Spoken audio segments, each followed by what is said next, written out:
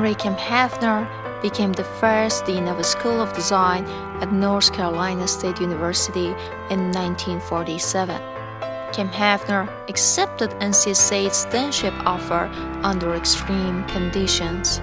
He asked for the replacement of the current head and most of the faculty members of the Department of Architecture by men of national reputation, and the designation of a space specifically made available for the new school.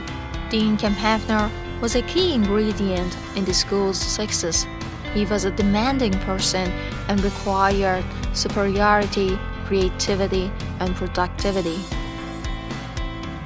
Kamphoefner had always instilled in us as students that we didn't have time to do anything other than to be in the studios. And again, he was, I say this respectfully, you feared this dean. Dean Kamphoefner was quite an interesting guy. To get into the School of Design those days, you had to do a personal interview with him. And I had seen pictures of him, but I had not met him prior to having that interview, and I thought he was an amazing guy. Also thought, wow. His ability to recruit outstanding faculty members has been the main reason for the excellence of instruction maintained over the years.